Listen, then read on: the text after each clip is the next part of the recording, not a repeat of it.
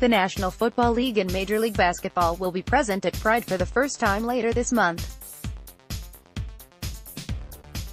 The two leagues will march at New York Pride, and as they join reps from other major sports bodies, Outsports has confirmed it will be the sportiest Pride march ever. The NFL and MLB will march in New York Pride this month. Getty, they will join the NHL, NBA and WNBA, who have all been registered to march in the parade and have floats, with Major League Soccer and the National Women's Hockey League having employees marching also.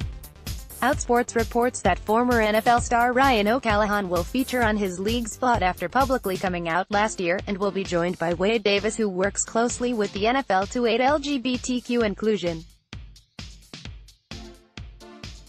And MLB will have a huge presence, bringing along 200 employees, which includes gay former umpire Dale Scott and executive and former player Billy Beane. Former NFL star Ryan O'Callahan came out as gay last year and will join the league on their float. NFL, Getty, former tennis world #1 Billie Jean King has been named as one of the Grand Marshals at the Manhattan event, which will take place on June 24. NYC Pride has already been targeted by anti-LGBTQ activists, who have labeled the day a celebration of pedophilia, for putting a 10-year-old in drag at the forefront of the campaign. Desmond Naples, known better as Desmond is Amazing, is part of the Defiantly Different 2018 Pride campaign. Speaking in the campaign ad, the youngster explains that he identifies as an androgynous drag kid who knows he is different. "I am very young and doing drag at a very young age. It makes me feel amazing. It gives me courage and also gives other people courage to do what they want," he says in the ad.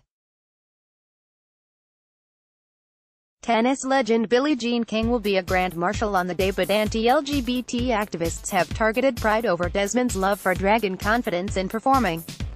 Michelle Cretella, president of the anti-LGBT conservative lobbying group the American College of Pediatricians, has said that the Pride event would be a celebration of pedophilia if it allows young children to perform.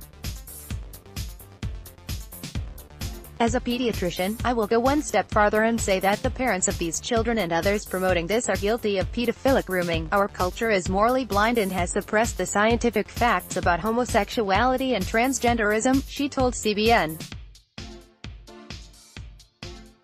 The event has already been attacked by anti-LGBTQ activists for the inclusion of 10-year-old drag act Desmond Naples, aka Desmond is Amazing. Instagram, Desmond is Amazing. Speaking to Pink News, the media director of NYC Pride, James Filarino, said, "Desmond is a great kid with a great family that supports him. He's a role model for his peers, and he is the embodiment of our Defiantly Different theme this year.